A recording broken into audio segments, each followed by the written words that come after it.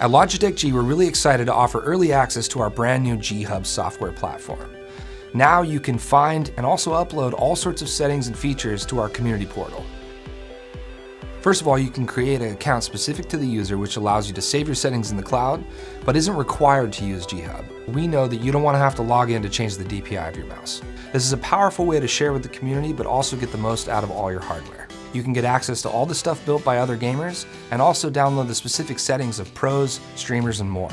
You can grab those profiles, pull it to your system, and apply it to all your devices instantly. Or if you are one of those users that want to dig in and go crazy, we have very powerful tools that allow you to really customize and make some really special stuff. One of the great new powerful features is our LIGHTSYNC animation editor. Not only can you create powerful new animations, but you can synchronize that across all the devices on your desktop. Of course, you can also apply all sorts of different settings across many different devices, do our screen sampling tool and audio visualizer for all the different devices on your desktop.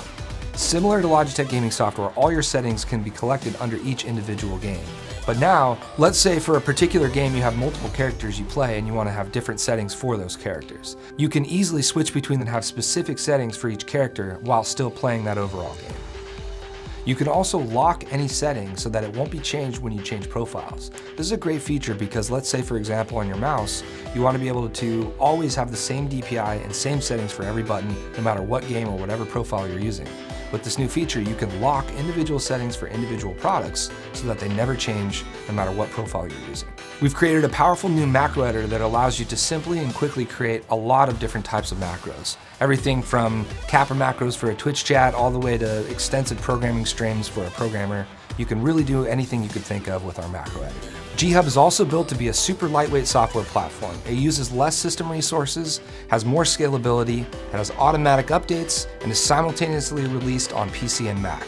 If you're an existing user of Logitech gaming software and you spend a lot of time customizing macros and animations, when you install G HUB, it will ask you if you want to import those settings over and bring them with you to G HUB.